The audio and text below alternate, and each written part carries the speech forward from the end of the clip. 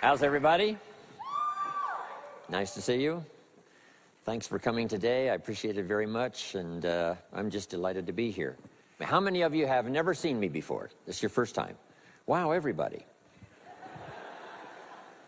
I keep thinking I'm famous, but I guess, you know, that settles that. Anyway, nice to see you. I've got some interesting ideas to share with you. If you're ready, say I'm ready. And if you'll take some good notes, I got some lists for you to make that you can take home with you and ponder at later times. Some of the things I want to share with you. I was raised in southwest Idaho. My parents gave me an incredibly excellent start in my life, which I appreciated very much. But I quit school at age 19, unfortunately. My reasoning was, I'm smart enough to get a job. How much smarter do you need to be? And with that shallow thinking, I quit school, age 19, and got a job, went to work. A little while later, got married, started a little family, and I'm struggling and, you know, trying to do my best.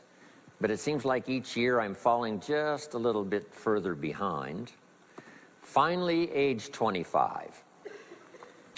The climax of my sort of, you know, weariness with where I was, not doing as well as I thought I should, I hear a knock on my door, and I happen to be home alone. When I opened the door, there was a little Girl Scout about this tall selling Girl Scout cookies. And she gave me the finest sales presentation I've ever heard. Girl Scouts around the world, no better organization. And we've got these cookies, only $2, several flavors. And with a big smile, she very politely asked me to buy. No problem, I wanted to buy. Big problem, I haven't got $2 in my pocket.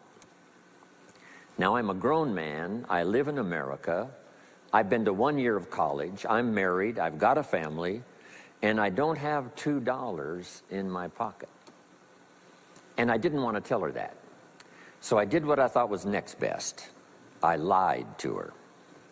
I said, hey, look, I've already bought lots of Girl Scout cookies. I've still got plenty in the house that we haven't eaten yet. And she said, oh, that's wonderful. Thank you very much. And she leaves. When she leaves, I say to myself, I don't want to live like this anymore. I mean, how low can you get lying to a Girl Scout? I mean, that's about as low as you can go. But I promised myself that day I was going to start my search of finding opportunity, finding somebody who could teach me and coach me on doing much better for myself and for my family and for my future. And shortly after that, I met a most extraordinary man, very wealthy, but a friend of mine said, you got to meet this man. He's rich, but he's easy to talk to. He's got a unique philosophy of business and life. And the more he told me about this man, the more I said, I've got to meet this guy. And shortly after that, I had a chance to meet him. Sure enough, when I met him, I was impressed. Obviously, he was rich, but he was friendly and easy to talk to. And I said to myself, if I could just get around someone like him, and if he would coach me, I would be willing to learn anything. I'd love to be like him. Well, my good fortune was he invited me to join his company, and over the next 5 years, my dream came true. He coached me and taught me how to turn my life from pennies to fortune. And he's not alive anymore, but I'd like to pay tribute to him one more time, Mr. Earl Schoaf, for the dramatic impact he had on my life, especially during that 5-year period. And so my whole life turned around. I made my fortune by the time I was 32, starting at age 25. And some of the ideas that I want to share with you today came from that 5-year experience. Then from there, I got into lecturing and giving seminars, and I've written a few books. And my career now spans about 41 years. But I'll never forget the impact this gentleman had on my life with a few simple concepts that totally changed my life, changed my future, and changed everything.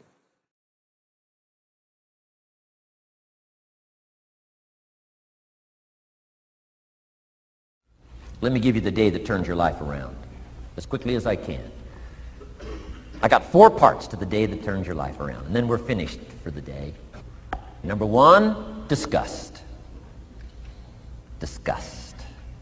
Disgust is a negative emotion, but it can have a very positive, powerful effect. Disgust says, I've had it. What an important day that could be. I've had it.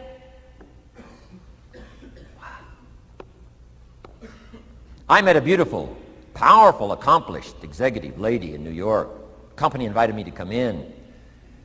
This lady was a vice president, extraordinary lady. I got to know her, and I found out her story.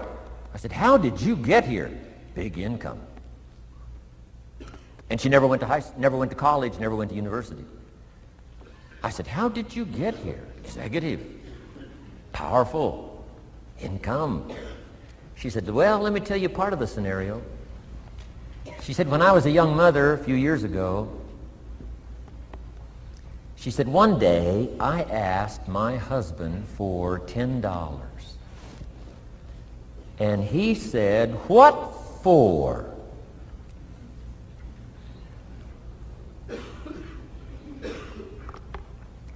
She said, before that day was over, I decided I would never, ever ask again. She said, I started studying opportunity, found it, took the classes, put myself through the schools, did the scenario. Now I'm vice president. I make a lot of money. And she said, I kept my promise. I've never, ever had to ask again.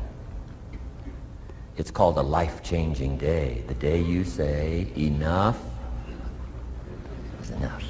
Now, if you can add an act to your disgust, it helps.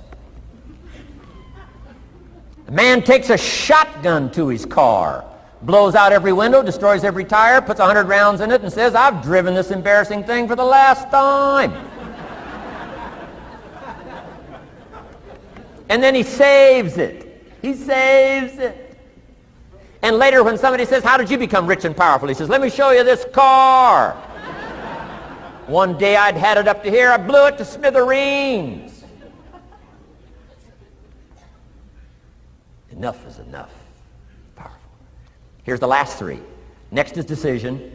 Decision making is a life-changing day. If you went home today and in the next few days cleaned up a list of decisions, it could furnish enough inspiration for the next 5 years, 10 years.